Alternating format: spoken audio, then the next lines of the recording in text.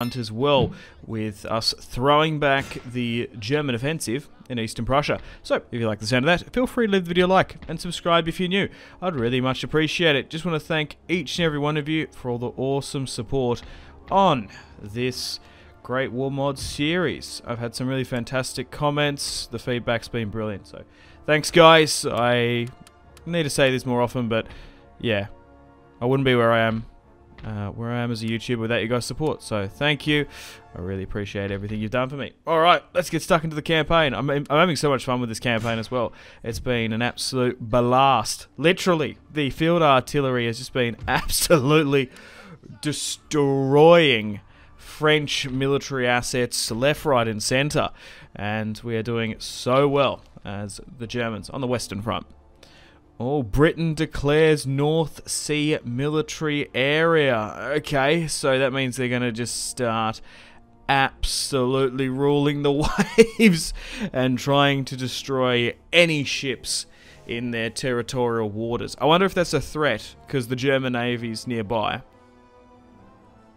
Okay, so back over in the east, we do have more artillery and units being recruited, because we do have the financial capacity now, and we can upgrade our military buildings here as well. I do want to try and get better quality artillery on the Eastern Front.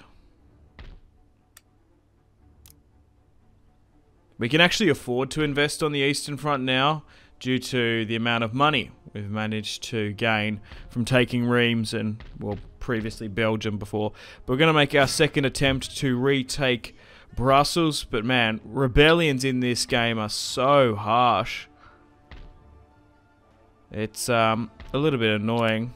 But look, I've mentioned this before. I don't mind rebellions. It's just that it annoys me when they spawn an army that was better than what Belgium originally had at the start of this. But we should be able to take them out with ease now. I am nearly tempted to liberate, but I think we just need to be a little bit slow and methodical in approach. It's just because of the divisions between the Catholic and Protestant sectors in Belgium. So we might just need to keep a garrison there before we march on into southern France. We just need to be a bit slower in our capturing and conquering. The Battle of the Falklands. Fierce fighting has broken out in South America, just south of Argentina. Oh, wow. Okay, we've had another rebellion here. A rebellion? That's what we're going to call it now. A rebellion in Belgium. I guess that's a brilliant machination of words here. What's that, a rebellion? No, it's not a rebellion. It's a rebellion. Oh, God, that's stupid. Anyway, we've got the Christmas truce going on, and we're going to get rid of the Belgians. We're going to get rid of Belgium military forces on Christmas Day. Brilliant. Absolutely brilliant. I wouldn't put it past the Kaiser. It's late December now. 1914 still. And we're both still fighting with pretty early military equipment and tactics. The war hasn't changed overly too much just yet. Because between, like, what is it, 1915 to 16, the war changed to tanks and gas and U-boats and stuff. So it's crazy to see how, like, the war started and how it ended in the end. So, oh, looks like they're just attacking me here. Well, good. They have no self-preservation. They're just suicide into me. We'll get rid of them. Perfect. Hopefully that's the last amount of rebellions. Dude, they've spawned 3 full stacks here. It's kind of mad. Got to give it to them. They're giving us a hell of a fight. Yeah, hopefully we'll be able to leave here soon. Alright, back over in the east, the Russians are pushing in winter. Look at that, man. The amount of attrition they're getting as well. But we've already destroyed 2 armies here. We're just turtling up in East Prussia. But what I'd like to see in this campaign, like, what would it be awesome is having, like, other world theaters, you know? Like, around the world. Oh, what's this? Join war against the kingdom. Am I technically not at war with them? Or maybe they've come back? I don't know. They hadn't been conquered just yet. I'll join the war if you give me some tech for it, Austria-Hungary. But yeah, the point I was making, you forget how many other theatres of war is going on in World War One, especially in Africa. It's actually insane. Okay, so I actually think the Turks are going to give us some more tech. Well, I'm definitely going to accept that then. Like, we're so far away from Serbia, it just doesn't matter. Alright, so another Russian army's come up here. We should be able to absolutely decimate it in this interception. But you forget, Germany has so many overseas colonies. Like, there's like, isn't there like Southwest Africa? Didn't they have like modern Kenya and stuff? Alright, back over on the Western Front. I'm ready and I'm mobilized an offensive of Paris. So, we currently have 3 full stacks ready to push against the French capital to try and claim the Eiffel Tower and the Arc de Triomphe. And hopefully, the Germans, for the Kaiser, can take it. We do have 2 full stacks in reserve in Reims, Champagne, and back in Brussels, Belgium as well. The Crown Prince, along with the Butcher of Bavaria, is with him. And we've got the Duke of Württemberg garrisoning Brussels as well, which seems to have come firmly under our control after a little bit of Catholic resistance more than anything. Alright, back over here now. The Russians have managed to bunker in after winter, and I think it's time for an Eastern Front autumn offensive. Now, thanks to getting more funds for the war machine in Brussels and Reims, we were actually able to recruit better quality artillery on the Eastern Front. So we're going to be able to make a charge here with Maximilian, and we can change up our army build slightly as well. We've been quite passive and calm. We've been flying reconnaissance planes over Lithuania, over Latvia and Minsk, and we've just been identifying any Russian forces that come into East Prussia, and we've been decimating them as well, which has been good. And now we're throwing another army out there. Alright, I think it's time for the Siege of Paris. Let's march on in. And we can't demand the surrender. This is going to be nearly a... Once everyone gets in, a 10,000 man... Oh, okay, it's like... so that's 9,700-ish. Okay, we've got more infantry coming as well. We're going to have a massive, an epic 10,000 man battle for Paris. For Paris. Okay, I just wanted to show you guys as well. Actually, in East Prussia, we've unlocked the recruitment of super heavy siege artillery, which is awesome. So we've got some of the best artillery coming out of East Prussia now due to those investments. Self-determination we're currently going into, along with rifle scopes and heavy mortar capabilities and replenishment as well. So we're getting to the stage we might be able to get mid-tier artillery pieces, which would be fantastic. But anyway, I've been wanting to play this one. Let's have the battle for Paris. 1915, still firmly under French control. The Germans make the assault for the French capital.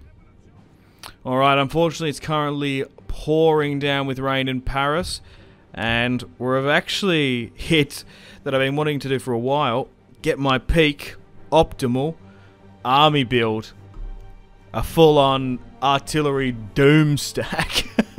So, we currently have, what is that? 3, 6, 9, I don't even know how much, 13 pieces of field artillery, and then a siege cannon as well. We've only got 1 unit of cavalry, which is better than nothing.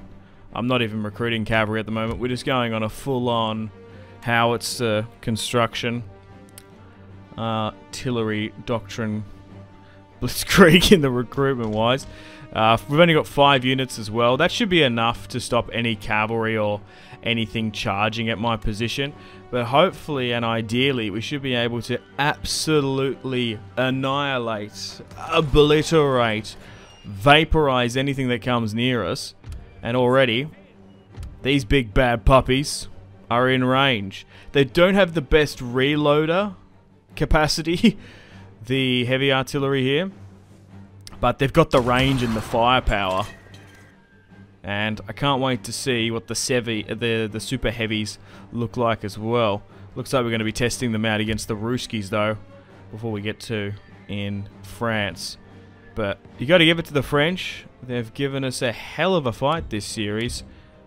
Look, I thought the adoption of, well, we're doing it a bit earlier, but of the Blitzkrieg and the Schlieffen Plan would have made the capitulation of France through Belgium a lot quicker, but fierce resistance has broken out. I'm actually going to advance with my infantry here. Just looking at the terrain, there's actually a bit of a choke point there brilliantly. Due to the topography of the battle map, we can probably move up slightly. We've actually been quite lucky that there's some narrow corridors here. And it's actually going to make really good use of our limited infantry capacity now that I've opted to go for artillery. So we're going to have to slightly move. I'm surprised they're actually not in range, because every other fight we've had in this series, my artillery has been in range from the get-go. Potentially the French know about our... Well, they bloody know now about our artillery doctrine, but in this fight, I guess they sat back and were like, okay, we're going to need to if we're going to survive this one. So we'll move up a couple hundred yards, and then once we're in position, we shall unlimber, and then try and go for another decent amount of volleys. So Ollie fire at will, yep, and it does look like the artillery is in range. Give them hell, boys. Oh my god. Continue on the shelling. And already, if you look at the battle map there, that's nearly the entire army getting hit at least. That's fantastic. Alright, let's go and have a look at the French position. How are they holding? Oh, a little bit of foliage protection, maybe even a bit of ground here. Oh my god, we've managed to knock out nearly 0.5% of them, but carnage is the word that comes to mind. That's just been hit on the French position here, as we've further expanded upon our artillery capacity, and we've neutralized theirs at the back. Oh my god, this is like 95% in our favor. Crazy. Giving Wilhelm the Air the command. Now there is a way. I'm pretty sure if you press insert on your keyboard you can look. I thought, what's the button? I need to figure it out. I'm pretty sure there's a button in the Great War mod and in Napoleon that you can like follow the bullets of stuff. They have that in, I thought it's insert. Or maybe it's home or something, I don't know.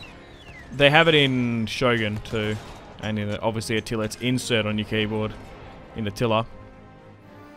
But so far, it doesn't seem like the rain and potentially treacherous conditions have really affected the Germans here, because we are still quite calmly and competently continuing to hit the dug-in and entrenched French position.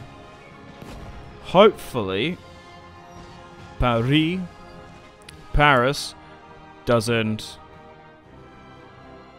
give us as much resistance as Belgium, but you would imagine that they would. The French and their La Resistance. I can only imagine it'd be quite annoying. That actually, like, imagine that was amazing. Like, in Hearts of Iron, they've obviously got the mechanic like that. There goes the last French artillery piece, but yeah, I wonder if they're going to be more encouraged and they get like bonuses for resistance. That'd be quite cool. But it's only a matter of time before the last of the French infantry here are going to be no more. They ain't holding on from this. Unfortunately, some of the artillery pieces there are actually clipping the hill.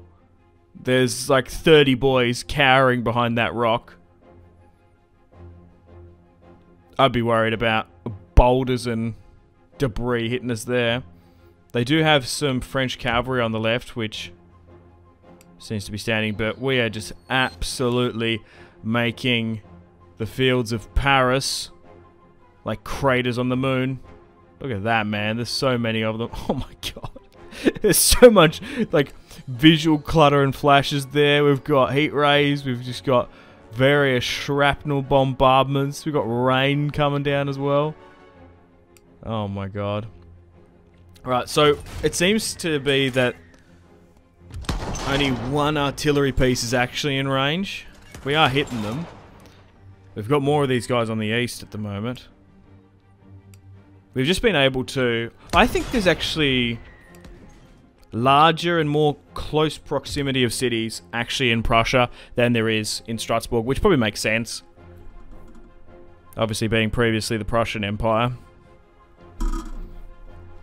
But, yeah. I just sort of was thinking, like, we've actually had more artillery and better quality artillery being recruited in Prussia than we have over here. It just takes a little while for artillery to come from Germany, I guess. Alright, some of these units are in range. I might just charge this, because that's it. Instead of packing up the artillery, moving it across, I think I might just speed things up and save time. I might even get my general... There are some artillery pieces still hitting it just, but they're out of range. So, although artillery range in this is awesome, like you can nearly just go across the whole battlefield, sometimes, depending on how large the battlefield is, they're not always guaranteed to be in range. So, we definitely want to try and get artillery that has crazy range. But I'm sure as well as the war goes on, other of the allied powers will eventually get better quality equipment. Oh, hang on, have I been deceived here slightly? Oh crap, hang on. As the French cavalry fights the Germans, there's been a couple units pop up there. Are they hiding in the forest here? Well, no, where'd they go? Well, they're there.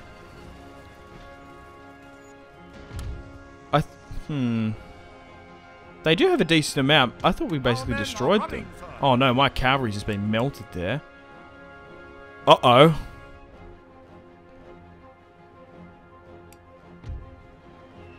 There's two there. Oh my god, we've actually been caught there. Oh my god, I've been baited. Oh no. Yikes. I've only got a limited amount of men. I thought they only had 2 units left, just looking at the balance of power. Oh shit indeed, boys. There's a couple units hiding in the forest. How pathetic is that? Never expect the French Inquisition. Oh my god. Where'd they come from? They've full on gone guerrilla warfare. I kind of respect that, actually. Okay, I've got some reinforcements coming on here. We're going to actually need them. Oh, thankfully my artillery's in range. Yeah, they were hiding. Bloody dogs. Trickery dogs. Now my infantry's getting kind of trashed a bit because they have to trade. Oh, but as soon as they come out of that forest, playing Robin Hood Men in Tights back there, and they're getting absolutely smashed by the artillery. Wow. Yeah, there's another one there as well. I don't know if they necessarily outplayed me. I just didn't count how many units there were. That was it. I was just like, they just spawned units there out of nowhere. They spawned out of holes in the ground. Surprise, motherfucker. Like, out of nowhere. Oh my god. There we go. Surprise. We're the French. Yeah, now that we can see them, we're just like smashing them now that we're identifying them. There's another, yeah, maybe there's more in there. As if they were doing that. That's funny as. Is there more? Where are these guys coming from? You gotta give it to the French. Even in defeat. They're doing just nonsense. Oh my god. Yeah, there we go. That should be it. Oh my, I'm gobsmacked at that. That they had so many hide in that little forest. Feed the guns, buy national war bonds. Alright. Oh my god, we just trashed them big time. And the field cannons, getting a couple hundred each is always perfect. And now Paris has capitulated. Paris has fallen to the Kaiser. We're going to have to exempt them from tax, and we're going to have to repair these buildings as well. Because the last thing we want is huge and consistent rebellions in Paris. That could really bog us down. But, what is this? Episode 3. It's been playing about a couple of hours today, so... Or so far in the campaign. It's, been quite hard to take Paris. We've had to destroy, I don't know, 5 French full stacks, and then because of our issues in Belgium, we've had to, well, deliberately, like my issue that I caused in Belgium with the rebellions, destroy another 3. Okay. Right, we might want to try and, that's the thing, as we start taking territory, we want to try and root out the French Navy. Because we want to make sure these ports are under our control so we can get trade going and flowing. Alright, we're looking good. Every single day we're going to be able to bring more reinforcements to Paris as we look to bunker and lock down the city. So we've pushed on over the huge trench that would have been from like... Where was it? It was like from the north, from Calais or whatever. Like, it actually went right down to Strasbourg near sort of Switzerland and stuff. The Russians are still here. Thankfully, we've got a bunch of artillery pieces, and we've got more units coming. We just need to throw them out here from the warehouse again, and we'll continue going. We might be able to have a proper offensive here. We have marched out from East Prussia, but at the moment, we've just sort of been battling in and around the fields. Okay, so this will be the 3rd rush, or maybe the 4th, 2nd full stack, sort of 4th army we've destroyed. And look, we're doing well in the east now. We might have enough to actually make a push and a play for a settlement. At the moment, we just haven't had the manpower. Speaking of the manpower, just having a look, ours has dropped quite a bit, while Russia's, France, and maybe Britain's has grown to some extent. But overall, they still dwarf me in military, outnumbering me 3-1. Oh, look at this. We can actually get trade with Italy. Still currently neutral. I don't know how long that's going to last. Especially with historical... like AI focuses. Historical focus is the best way to describe it. Yeah, so they're probably not gonna... Yeah, we can't even, like, bring them in at all. I guess that's realistic. Paris falls. German soldiers on horseback outside the Arc de Triomphe. And looks like French forces have fled back a bit. However, a rebellion seems imminent. Ah, here we go. Italy has attacked Austro-Hungary, bringing in France and me. Ah, we only just got trade with them as well. You give us spaghetti, we give you schnitzels. Pfft, these schnitzels are shit. And now we've had a rebellion in France. Oh my god. Didn't Boris say something like that? We'll give you Tim Tams, we'll give you penguins, whatever. That's what I was thinking and referencing between Australia and Britain. That was last year, talking about trade.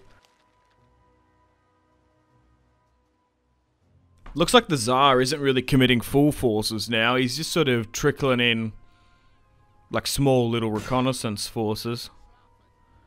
The Tsar's little green men, I guess. Sending him to do some operations in Prussia. Bloody brilliant. Alright. Let's need to keep an eye on over here. This is complicated things, because what's that? 1, 2, 3. I think that's 3 full stacks they've spawned.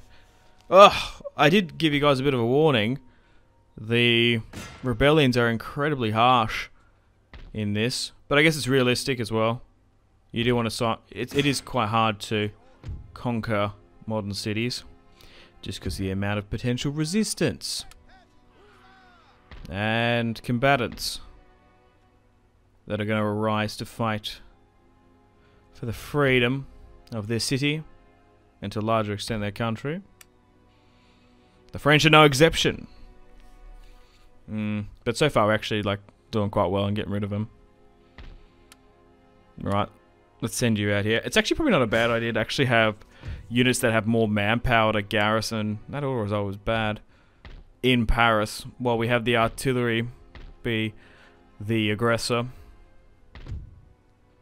It is going down though, as we're getting rid of those rebellion forces. Maybe we just need to do that. Maybe to get the public order like back on track, we just need to get rid of the French and destroy them, destroy their armies. I don't know. Maybe. The auto resolves are a bit harsh here. I don't like fighting rebellions manually if I can avoid it, because I feel like they've cheated spawning them in. I'm going to auto resolve. It's not like we haven't played a lot of battles against the French. It's the most out of any faction. We probably played 5. It's mostly just been between us and the Russians. The British have yet to land in France, which is interesting. You'd think they would. And their navy's been quite passive as well. The centenary of the Battle of Waterloo. I wonder, will that sort of invoke British action on the continent? Here and that, maybe. They might march on over. Okay. So, I think it's time to put up the taxes a bit. I've actually kept it on normal because I haven't seen a benefit for it. But I reckon we can actually put up the nobility tax quite a bit and actually probably not see too much of a difference. Okay, I've actually got a secondary reconnaissance plane now. A specialized spy to have a look at the rest of France. Now, fighting has sort of cooled off a bit in and around the capital, Paris. We are going to make a play for Normandy and try and take Caen. We'll move my spy westward to Brittany as well. So we currently have a full stack in Paris, defending. Everything's been repaired as well from the siege. And we have 2 full stacks pushing with the Crown Prince of Bavaria. With the 2 armies now.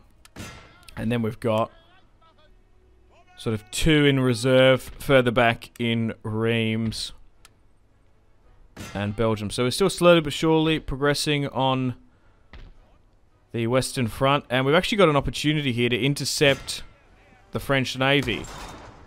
They're going to run back. But we're going to be able to fight this one. Actually, look, you know what?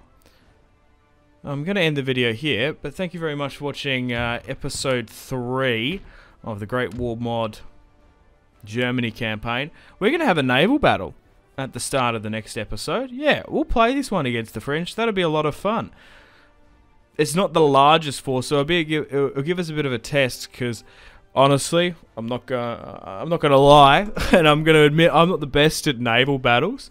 I just haven't had practice and experience with them, and especially on like very hard difficulty, you can stuff things up a lot easier. So maybe I do need to learn. But if they're anything like Napoleon naval battles, we did have a couple in my Napoleon campaign I did as the UK last year. So if they're anything like that, we should be alright. But anyway, stay tuned for episode 4 coming out soon, where we continue conquering France. And look, we might make an offensive on the Eastern Front. I want to try and take some territory. Now that we've got a stronger army built over there, I feel confident that we can try and at least attempt to take some territory. Being successful is another matter entirely. But anyway, thank you very much for watching. Hope you've enjoyed today's video. Stay tuned for episode 4 coming out tomorrow. And I'll see you in the next one. Take care, fellas. Gotta play the outro now. Unfortunately, it's time to end the video here. Thank you very much for watching. Check out my social media links in the description below if you want to stay connected with me. I also want to say thank you to this month's patrons and channel members: Victor K, Sebastian C, Jordan K, Caesar L, Brian S, Tao, Lion B, Kyle P, Tom C, and White P. My name has been Simpzy. Much love from Australia. I'll see you in the next one. Goodbye.